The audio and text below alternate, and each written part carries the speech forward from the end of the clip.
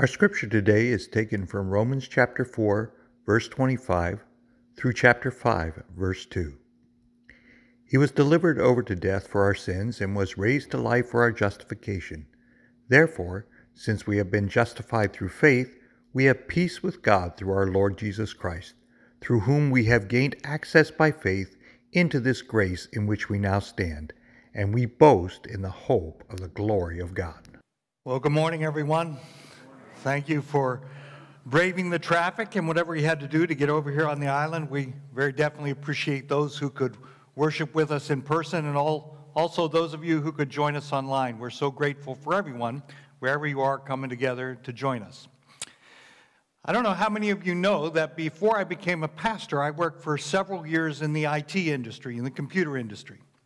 So by hiring me as your pastor, you get an extra bonus. You get like a free IT guy thrown in for the mix.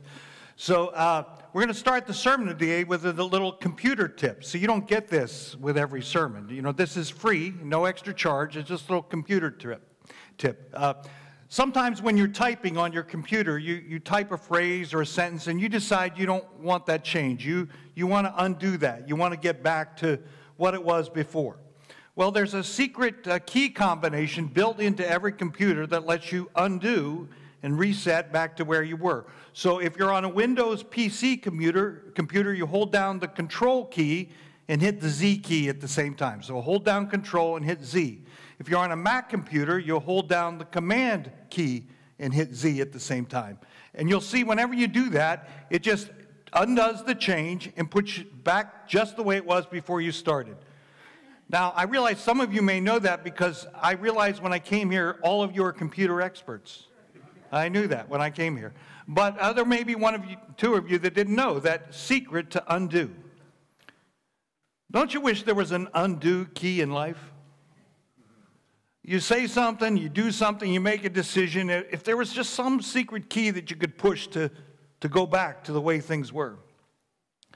I've been married for 36 years, and I've looked for that undo key many, many times. Amen. My wife's here, she'll attest to that fact. Right? But it's not that easy in life, is it? When you do something, you start a chain reaction. You hurt people. You start digging yourself into a hole. You have to start equivocating and explaining, and sometimes you lie and kind of deny, and you just create more of a mess.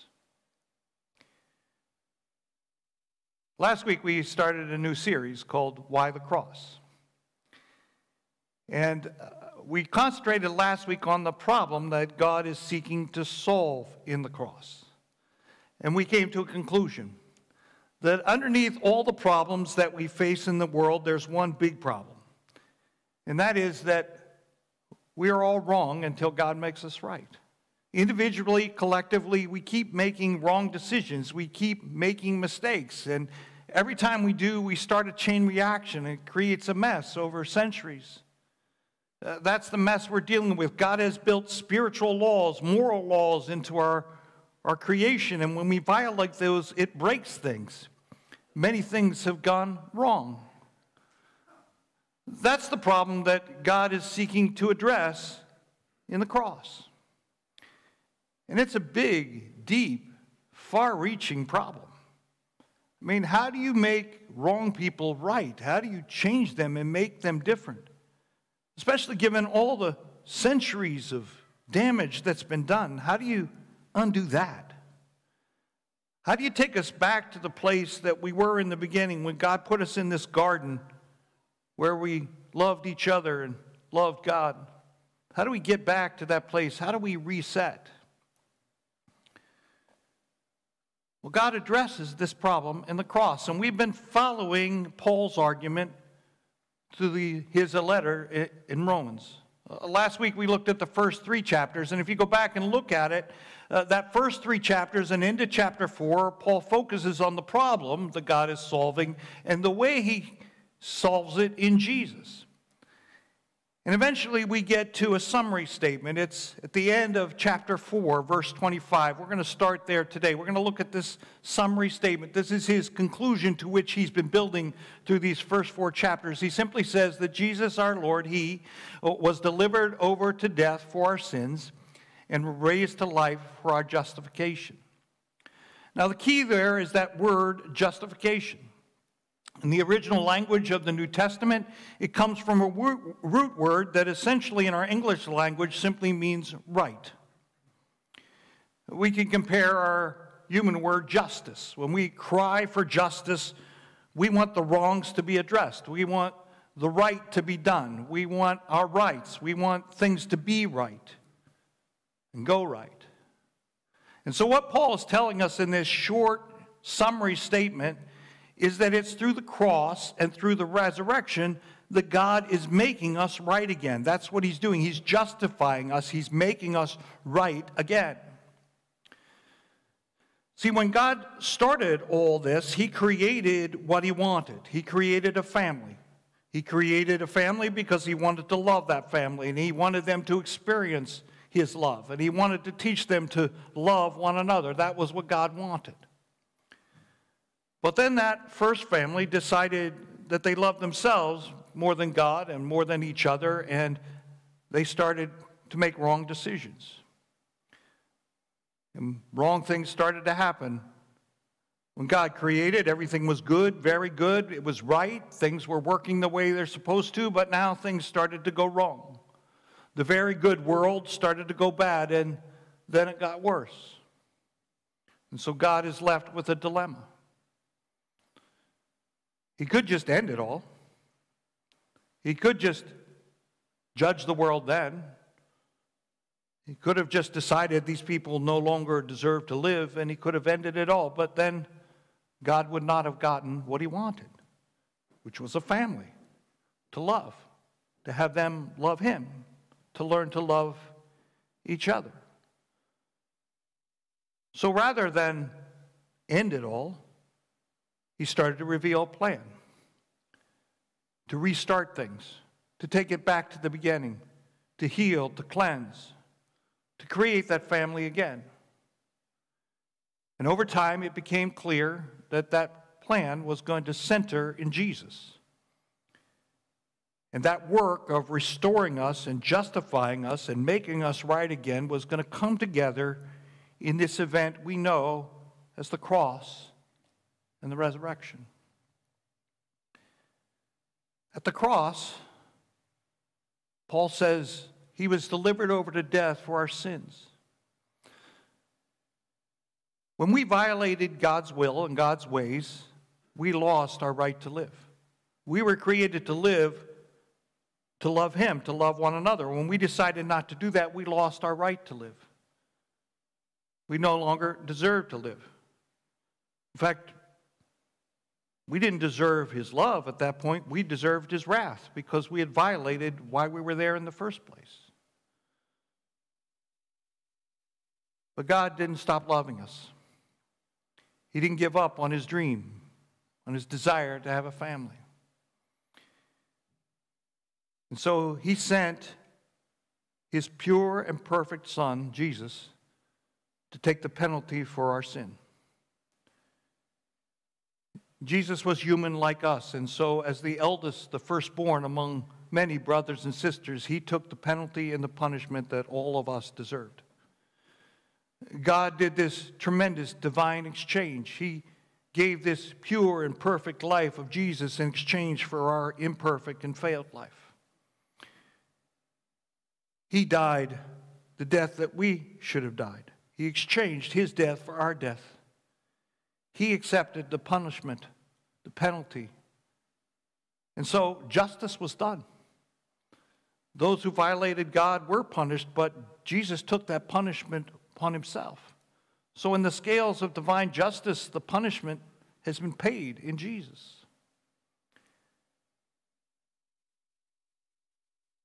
But then God doesn't just leave it there. He gives this pure and perfect life of Jesus to us as a gift. We don't deserve it. We can't earn it. He just gives it as a gift. And he raises Jesus up from the dead and gives them new life. So in Jesus, there is this new possibility of life. Our life doesn't have to end in disappointment and failure and death. Our life can go on forever, and we can be restored to the place that God always intended us to be restored. To dwell with him in all eternity, to love him, to experience his love. We began that life now, but that life, it never ends. All that God does for us in this death and resurrection of Jesus, it's a turning point in all of human history of God's revelation of his plan. So what God does in the cross and resurrection is so much more than an undo button. Because here's the thing, if you and we hit the undo button, chances are in a few minutes we'll be having to hit it again. We're going to mess up again. That first couple, God could have said, okay, just don't do it again. I'll undo that. Then they would have done it again. No. What God does in the cross and resurrection is so much more powerful. He restarts all of creation. He takes us back to the beginning and says, I want to put you in a garden again. Where you have a pure, clean, restored health. Where you don't have to fear death. Where you don't have to fear one another. You can experience my love. See, that's everything God promises in that cross and resurrection. Evil is judged, and a new life begins. So how do we participate, though, in that restoring work of God? How do we experience it? What's our role? That's what God does. What do we do? Well, Paul addresses that in the first verse of chapter 5. He says, therefore, since we have just been justified or made right through faith, we have peace with God through our Lord Jesus Christ. Paul is telling us it's through faith that we participate in God's restoring work. Faith is one of those words that we Christians throw around a lot, but I'm not always sure we understand what it is. This past week, I got to give the devotional at Golfing for God. See, somebody has to suffer for Jesus, so I volunteered to give the devotional at Golfing for God. And so there, I won a wonderful Irish dinner of corned beef and cabbage. We had a conversation about what is faith.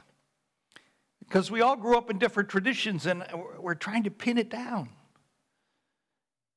Well, let me just kind of pin it down for us. Biblical faith, it's not wishful thinking. It's not a leap in the dark. It's not naive optimism that we hope things will turn out well. No, faith is based on something sure and certain. It's knowledge that we have of what's going on, that God's in charge. See, because biblical faith is rooted in a relationship with God. It's a trust that God is who he says he is, and that this God loves us and is acting on our behalf. Even if we don't understand what's going on, even if things are going wrong, we have a trust relationship with our God who is sovereign, who knows all, who is all-powerful, loves us, and has our best interest in mind. And God does not ask us to trust him without reason. He gives us very good reason. The scriptures are filled with thousands of years of reasons to believe this God loves. And the most supreme example of all is here in this cross.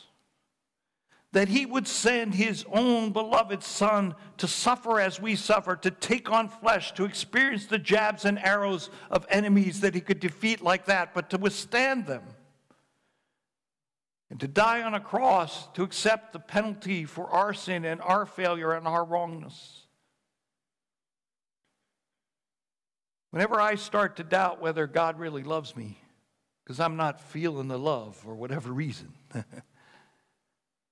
I look at this cross and I'm reminded only a God who loves me would do that. That's the faith that we have. It's not wishful thinking. It's sure and certain knowledge that the God we serve has acted for us, who loves us, and has given us this new life.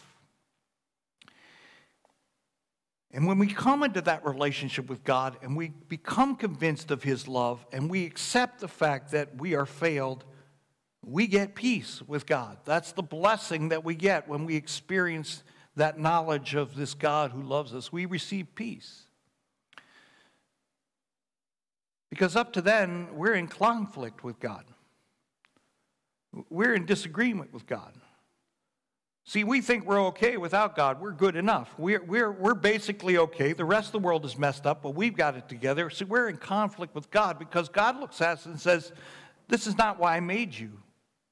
I made you to be pure, complete, and whole, to love me, to experience my love, to love others. You've got a long way to go. And as long as we're in disagreement with God, there's no peace there. We're fighting with God. God is our enemy. We're in conflict. But when we look at the cross and we accept the fact that we're not what we should be, that we've failed God, then we no longer fear because God says, I loved you so much that I gave my son.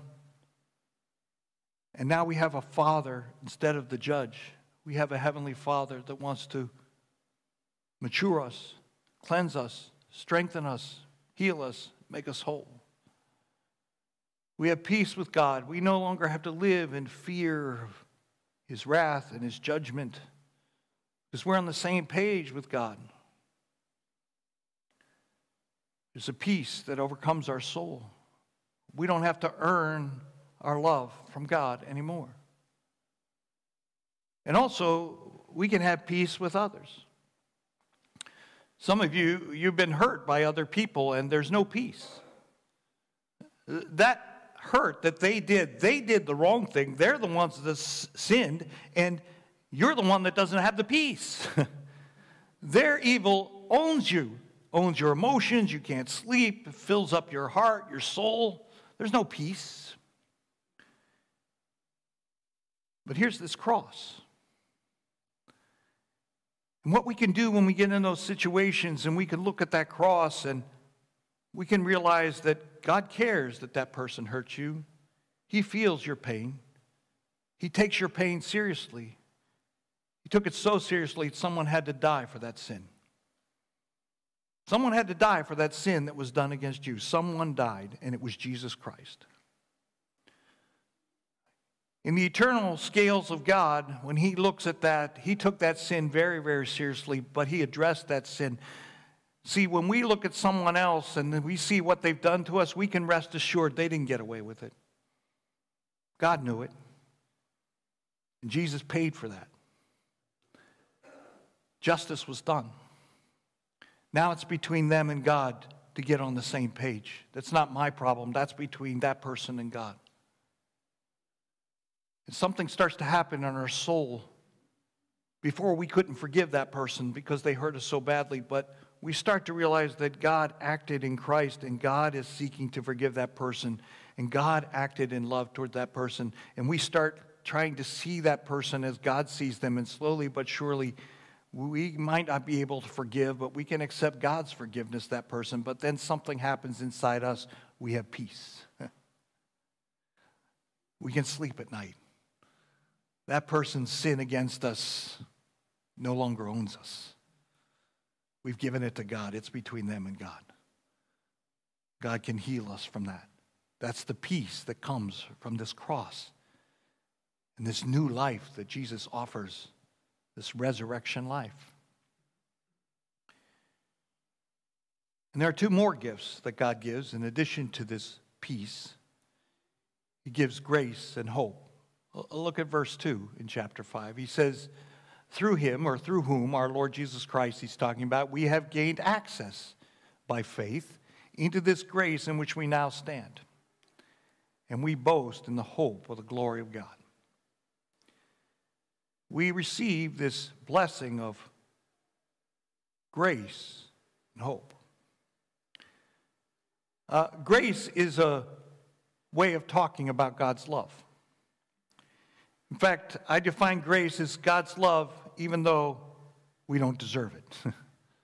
God loves us even though we don't deserve it. Perhaps you grew up in an environment where you began to feel like you had to earn someone's love. Maybe it was your parents, maybe it was a teacher or your employer or your friends. They had certain expectations, and you had to live up to their expectations in order to get their love.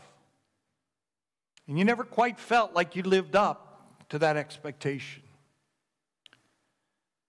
On the cross and the resurrection, we learn about grace. We learn that God says, of course you didn't live up to his perfect standards. We accept that as truth. But here's the thing, I love you anyway. My love for you is unconditional. You don't have to earn my love. In fact, you couldn't earn my love. It's a free gift. That's what we learn in the cross. He's accepted us in our weakness and in our failure, in our shortcomings and our mistakes. He said, you're still my daughter. You're still my son. And I love you. That's the grace in which we stand. We don't have to live in fear of not measuring up of anyone's expectations. Because God, who's the ruler of all the universe, says, I love you for who you are. And I acted to restore you.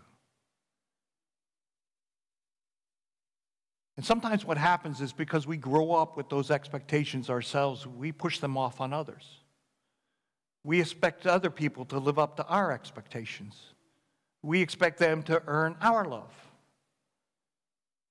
But now in this grace in which we stand, we can give that grace away freely. We can love people even if they're not perfect. Doesn't mean we have to enable them or allow them to destroy themselves and others, but we can love them. God loved us. He gives us this grace, this way of seeing other people in their imperfections and saying, but they're still brothers and sisters. We can love them. See, this is a grace that comes through this cross and this resurrection. God gives us this life again, this new life of grace to carry on when we begin to get frustrated with ourselves and frustrated with others, which is where hope comes in. We need that hope in our lives because we're not entirely right just yet. This year I reached the golden age of 60. I'm 60 years old this year. In fact, just yesterday I had my first COVID shot, so I'm inside. I'm halfway there to protection. There we go. I drove around the little yard, and they put me over there. I sat there for 15 minutes, and I didn't keel over, so they let me go. There we go. And for most of those 60 years, I've been trying to live this path. I became a Christian earlier than I even remember when. My whole life, I remember being on this path, and I'm still a long way from right. I'm wrong way too many times, and I can get discouraged with myself. I forget that I'm in grace, and I start to lose hope. Will I ever get to what God wants me to be? Will I ever stop thinking the way I do? Will I ever stop feeling the way I do? Will I ever stop falling short? But this hope, I look at this resurrection of Jesus, and what he's saying is, that's your destiny. To be restored in the image of Christ. It's not going to be you that's going to get you there. God is going to get you there. It gives you this hope, this belief that you're going to get there in his time and in his way. We just have to stay engaged in the process. God does the work of changing. We don't change ourselves. God changes us. And if you come back next week, we're going to talk about how that works. How does God actually make us right when we're wrong? What process does he use? What power does he use? That's next week's talk. But this hope tells us we're going to get there. And it also gives us hope for our world. It grieves me. Every week it seems I'm reading that some young person took their life because they ran out of hope. I felt like such a waste. Because all of us in this room, we have hope in abundance. When Jesus died on the cross, it looks like injustice won. It was a supreme act of injustice. He did absolutely nothing wrong, never sinned in his entire life, and yet here he was hanging on a cross, being accused of something he never did. He died for something he never did. It looks like injustice won. But God turned that injustice into the supreme act of justice and justification. He turned that entirely around. He used that event to make all things right in this world, to give people a way to move forward. And if that event didn't end badly, but in fact became the glory of God's hope, is there anything we need to give up hope about? If we think that in our world injustice is winning, or wickedness is winning, evil is winning, sin is winning, we just need to look at that event, that the cross was followed by the resurrection of Jesus Christ. They're not going to win. Sin is not going to win. Evil is not going to win. Death is not going to win. Defeat is not an option. God always gets what God wants. And God wants a family to love, to experience His love, to share love with one another. And God will win. And He has won in Jesus. And now He promises us that hope.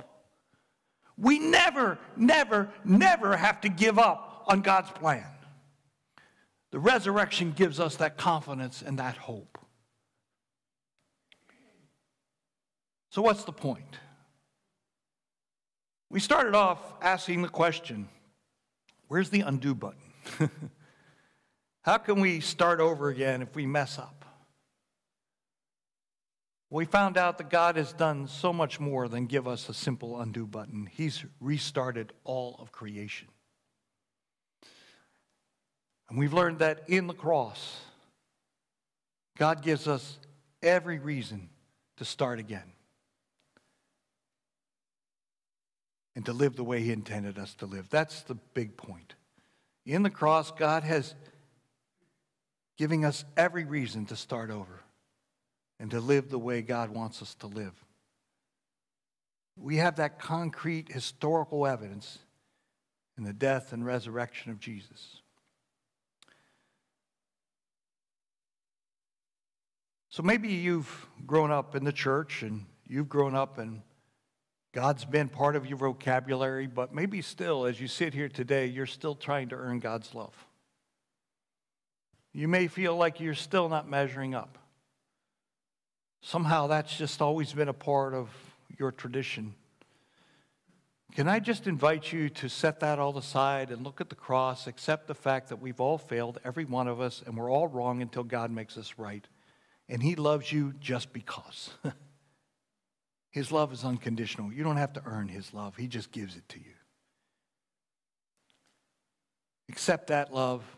Admit that we need Him, and God starts the rebuilding process. Let me challenge all of us. You know, there's a world out there that needs hope right now. These are dark times, and there's a lot of hopelessness. In this cross, we've been given peace and grace and hope. We have to become experts in that for the world. We have to live it. We have to experience it in our lives. We have to talk about it, preach it, experience it, share it, give it away as much as we can, because the world needs this hope, and it's a treasure that God has placed with His people. This week, as you go out, try to be an expert in grace, an expert in hope.